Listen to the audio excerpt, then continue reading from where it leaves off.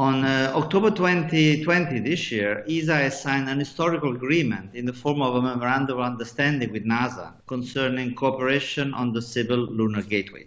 The Lunar Gateway is an essential component of the sustainable conduct of lunar operations and will also play a major role in NASA's Artemis exploration program. It is a genuine partnership with NASA, committing ESA to a civil-human outpost in lunar vicinity.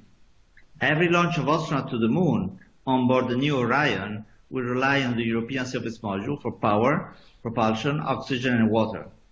Europe will provide crew accommodation, telecommunication refueling, and amazing views of the Moon. And what is more, European astronauts will fly to the Gateway and to live and work in deep space for the first time.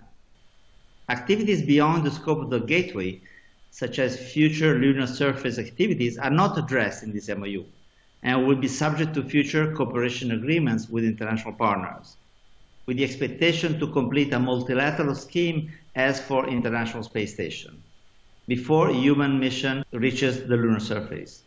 So more international agreements are to come. As part of the Artemis exploration program, NASA has also introduced the Artemis Accords as an initiative to establish a common set of principles applicable to the Artemis lunar exploration program. As opposed to the Gateway MOU, which are among exploration ISS partners, these accords do not constitute binding international agreements, but rather political commitments to a practical set of principles, guidelines, and best practices.